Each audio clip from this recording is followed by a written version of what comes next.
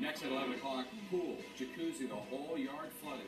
Major storm damage from today's downpours as another stronger storm is moving in. As President Trump and the First Lady took to the dance floor, an unusual star-studded protest here in LA tonight.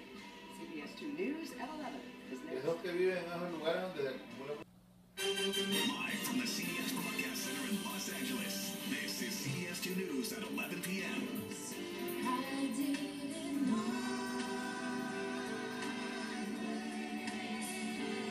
Now at 11, President Donald Trump and First Lady Melania take to the dance floor as America's newest first couple.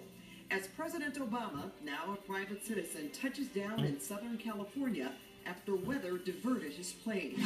Plus, the Southland gets slammed by a fierce second storm as people scramble to clean up and dry out before a third, more powerful storm hits. And round two, it did live up to the hype. Yes, it did. From heavy rain, big waves, flooding, and mud. And it's only going to get worse this weekend.